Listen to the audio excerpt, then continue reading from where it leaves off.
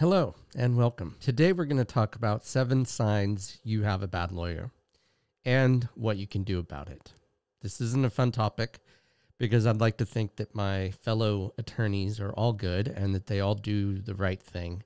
However, that's just not the case. The truth is there are good attorneys, bad attorneys, attorneys that aren't a good fit for you, and then there are just mediocre attorneys. So before we get started, in case you're new here, my name is Taylor Darcy from Think Legal, where I help you create the business of your dreams.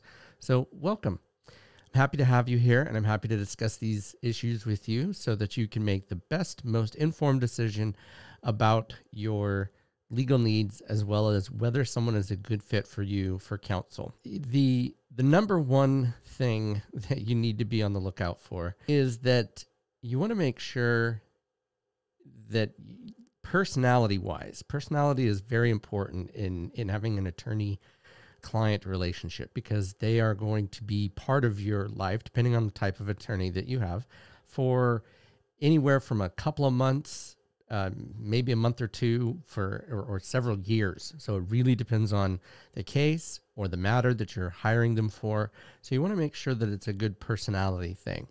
And that brings me to the number one of the first sign. If someone won't return, or if an attorney or a paralegal or someone that is involved in the case, it doesn't necessarily have to be the attorney. A lot of times, depending on the setup, it'll be the legal assistant or the paralegal that will be answering your questions. If it's a solo, then it'll be the attorney. So this applies to the legal team, not necessarily specific to the attorney. If they don't return a phone call or respond to an email within a reasonable period of time, now this is very important that you keep in mind that reasonable may not be immediate. If you send them an email on a Friday afternoon or over the weekend and it's not urgent, so nothing is going to change based on the email. It's not urgent that needs to be responded to right away. And trust me when I say this, your definition of urgent versus their definition of urgent may be two very different things. So you send them an email on a Friday afternoon or a weekend, they may not get back to you Monday or a Tuesday or a Wednesday, depending on, and it just depends, how busy they are, how other emergent things that are happening, what other clients that they're already working with that are challenging or difficult. When I say reasonable time period, give them a little bit of time. Don't expect an answer immediately. Sometimes that happens, and I love it if I can answer someone's email as quickly as possible, but sometimes I don't have an answer for them. And so I'm waiting, not because I didn't get the email, I'm waiting to give them an answer when it means something, rather than just saying, I don't have an answer. So you have to put that into consideration when you're looking at what you're doing for that. Because the last thing you want to do is, number one, annoy them, and number two, annoy yourself by trying to do something that just isn't going to happen at that time. If they're not getting back to you reasonable, so I'm talking like a week or 2 weeks, then that might be a sign that they're not a good fit for you.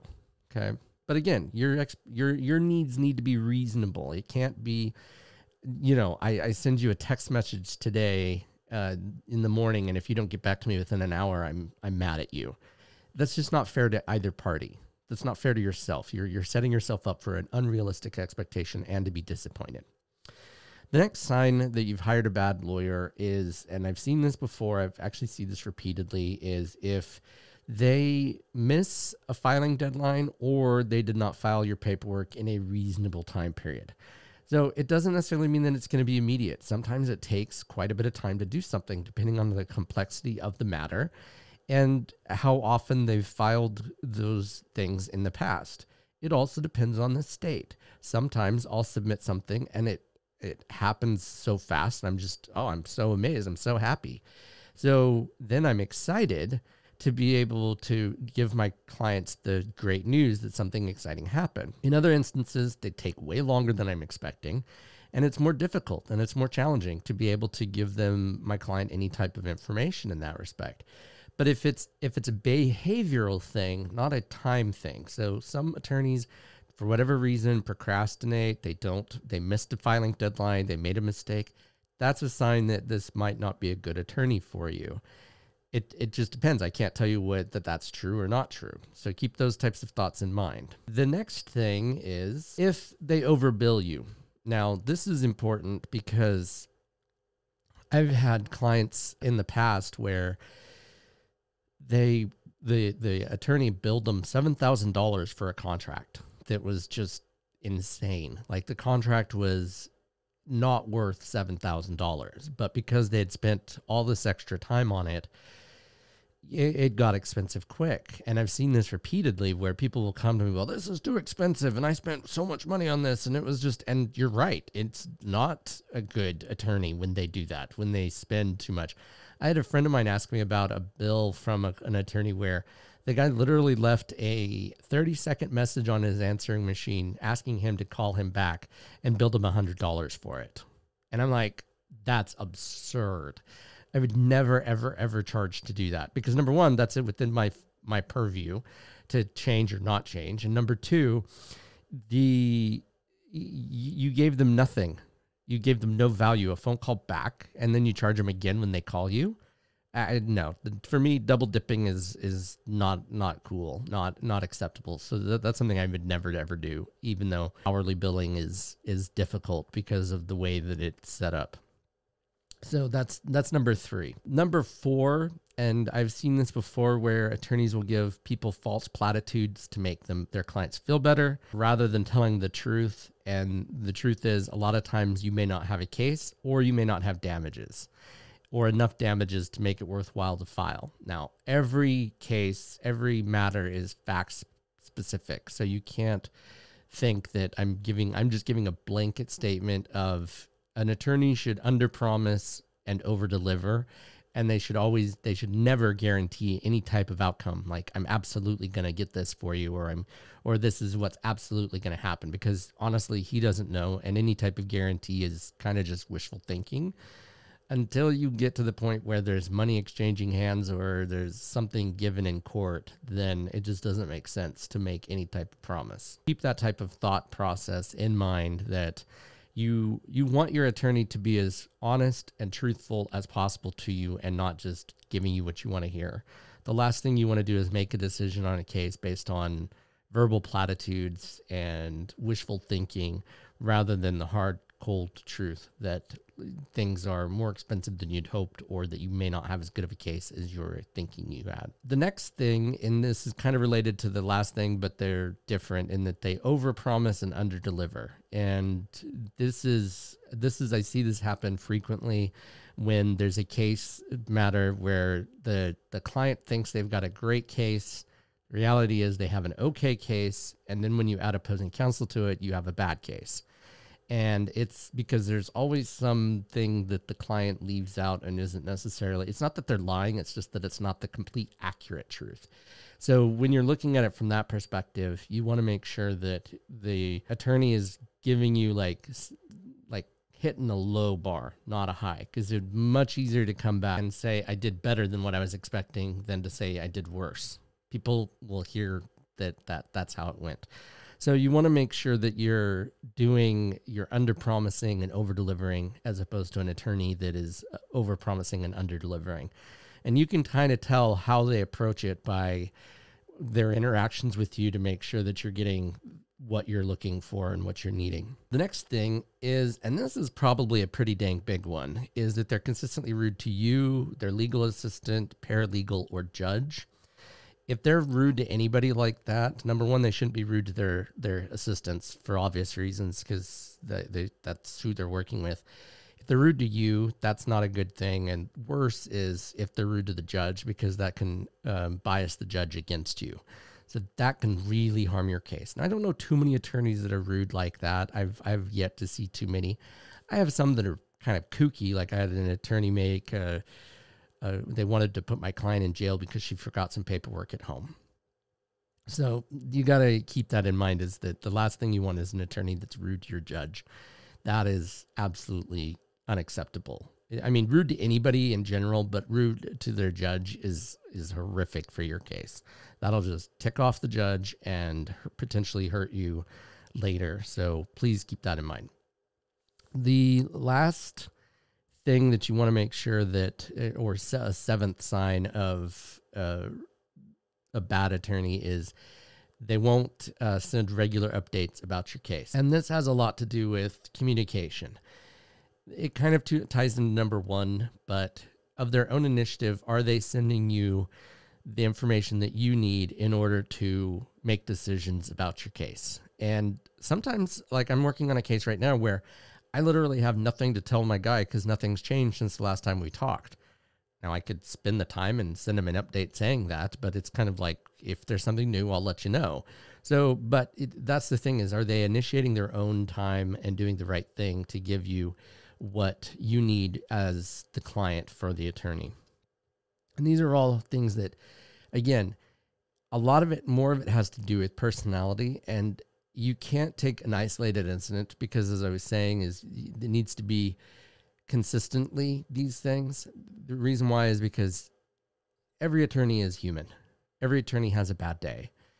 Every attorney has something go wrong that they weren't anticipating, and it's not fair to judge them by something that they couldn't have anticipated, that was just so far out, or that was difficult. Maybe, who knows? Maybe, with COVID-19 this year, you don't know if someone that they love just passed away, and so they're doing the best they can with that they have, or the courts might be closed, or there's a lot of different reasons. So try to give your attorney the benefit of the doubt that they have your best interest at heart most of the time, and that if there's an occasional aberration of quality, that's not indicative of who they are. Just like you want to be given the benefit of the doubt, give your attorney the benefit of the doubt. They're only human. And again, they make mistakes, and you shouldn't hold them to, if